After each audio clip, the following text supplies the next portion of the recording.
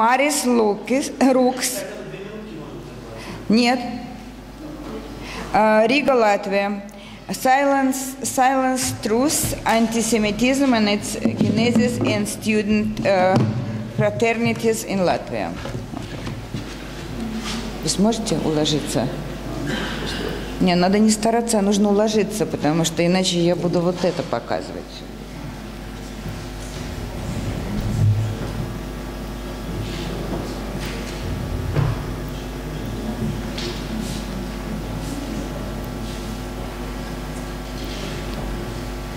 Then, ladies and gentlemen, I would like to allow me to introduce you to some part of Latvian academical society and quite influential still today. In 1882, 2 months after the very first anti-Semitic publication on the reasons of persecution of the Jews is published in the Latvian language in text and periodicals, the first Latvian student fraternity, Letonia, is officially founded. The founder of this fraternity and author of this anti-Semitic Semitic publication is one and the same person, Jānis Sanders. Together with like-minded individuals, in 1882, he registers an organization that since 1935 is the sole lifetime brotherhood, teacher and Weltanschauung melder for Viktors Arais and many other Holocaust implementers and supporters in Latvia. In magazine Sanders writes, I quote, "Jews are for their fellow men unbearable evil." And here the author analyzes the business relations and mutual aid among Jews, emphasizing that, I quote, "It's not possible to go to war with Jews by use of legal means," end quote. Furthermore, Jakobs Lautenbachs, editor-in-chief of Pagams magazine, which published the piece, is also from the same lifetime organization, significant in the context of the Holocaust, the Letonia fraternity.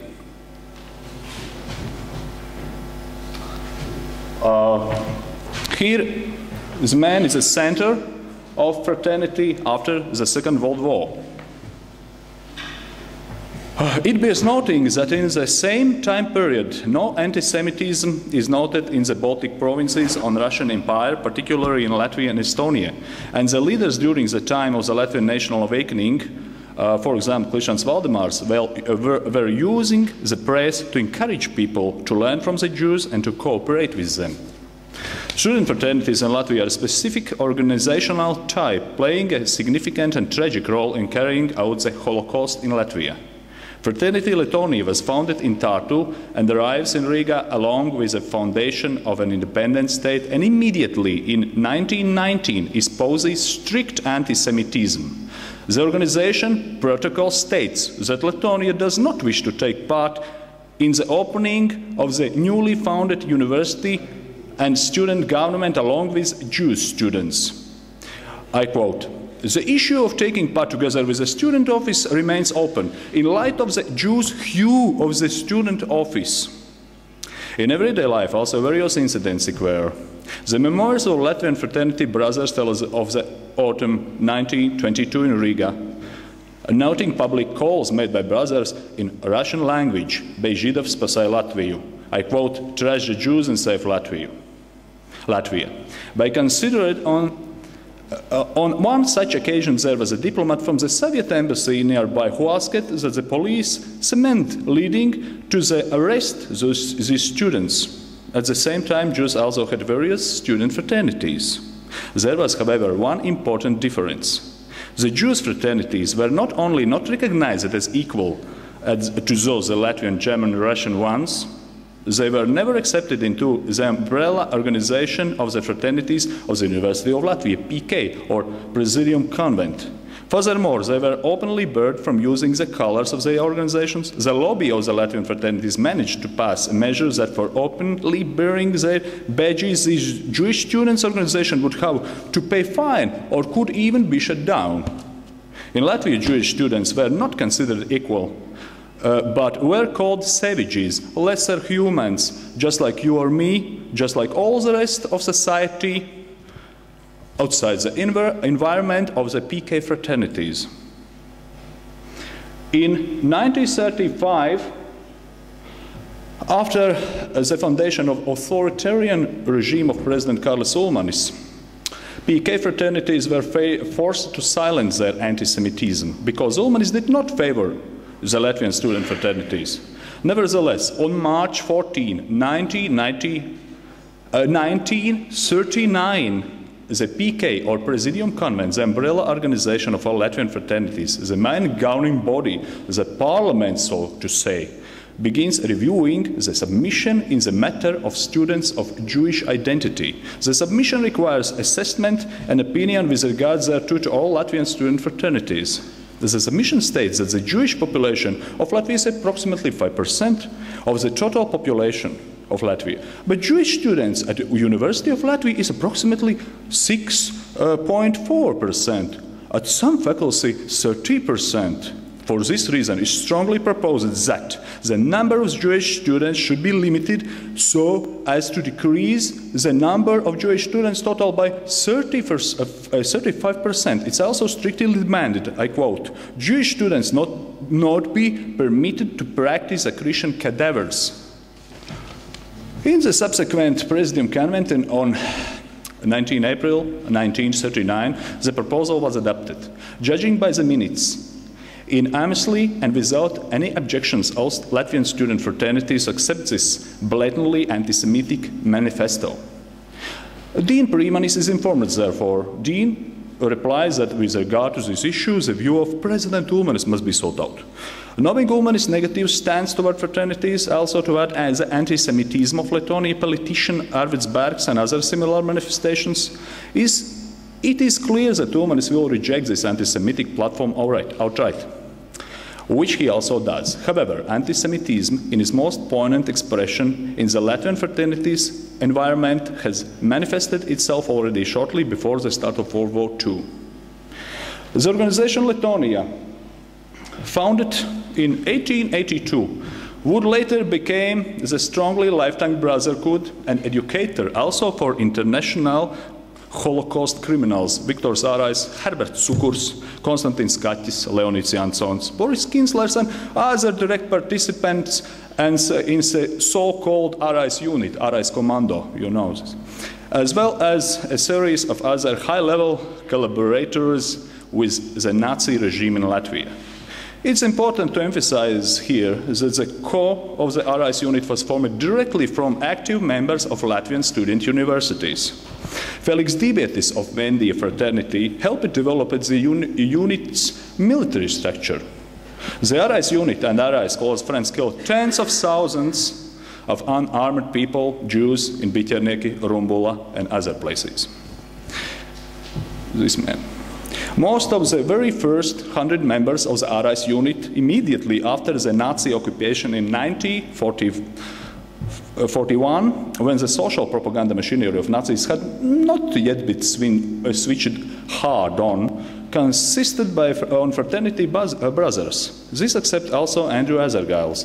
However, he also expresses the thought that anti-Semitism persisted, but was not actively cultivated. This does not fit the facts, because fraternities, unlike the rest of Latvian society and various other lifelong organizations, cultivated an especially aggressive anti-Semitism.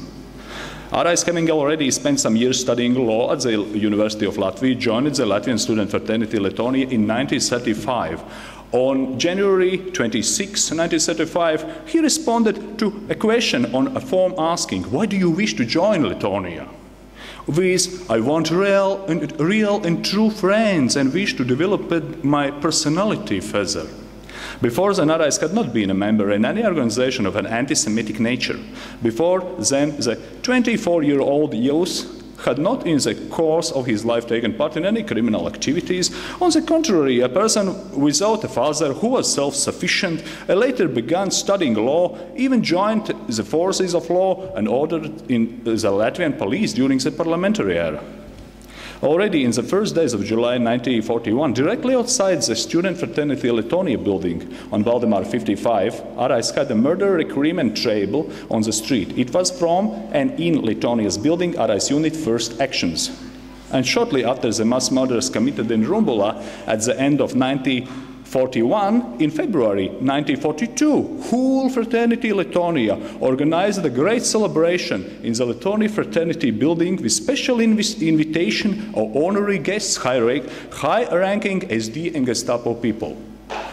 I draw your attention to the fact that Holocaust implementers and Nazi collaborators for among the Latvians who committed serious crimes both in Latvia and well outside of it were not some lowly misfits, but rather came directly from Latvian student fraternities and were supposedly academically educated people. Following the end of World War II, the German police looked for Māris for years while he was living quietly under the false name. You will ask, didn't any of the Latvian immigrants know Viktor Sārājs' address and the fact that he was hiding under the different name? The answer is sad.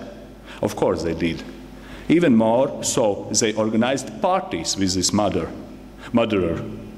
Yes, the very same brothers from the Lithuania fraternity.